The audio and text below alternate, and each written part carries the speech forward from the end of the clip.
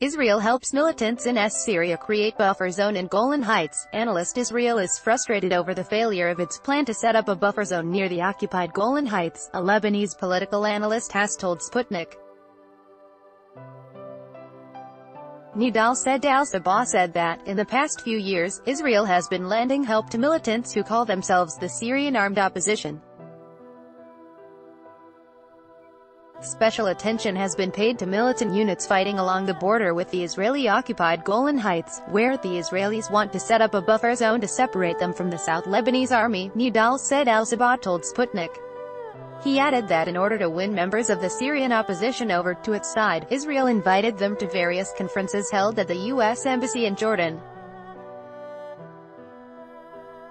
As a result, some politicians inside Syria worked in the best interests of Israel.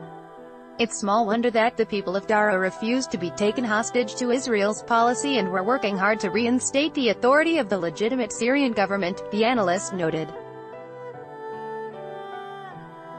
He also said that as the Syrian government faces recent successes has raised questions of the Golan Heights returning to Damascus control, Israel may try to check the Syrian army's further advance to the south. During a recent inspection trip to the Golan Heights, a strip of land in northeastern Israel that was captured by Israeli forces during the Six-Day War of 1967, Israel's defense minister Avigdor Lieberman warned that any Syrian soldier who strays into the demilitarized zone separating the two countries would put his life on the line. Earlier this month, an Israeli military aircraft targeted Syrian army positions in the Golan Heights after a rogue shell landed between Israeli-controlled and Syrian government-held territories. Tel Aviv claims the right to open fire on any military target on Syrian territory, which it considers to be violating the 1974 agreement on disengagement between the two countries. Read more. Russia sees threat of Iran-Israel strife escalating in Syria. Foreign Ministry: Israel has repeatedly stated that it is vital to maintain control over the Golan Heights, citing the threat emanating from Iran and Syria. Since the outbreak of the civil war in Syria, the Golan Heights have witnessed a number of confrontations.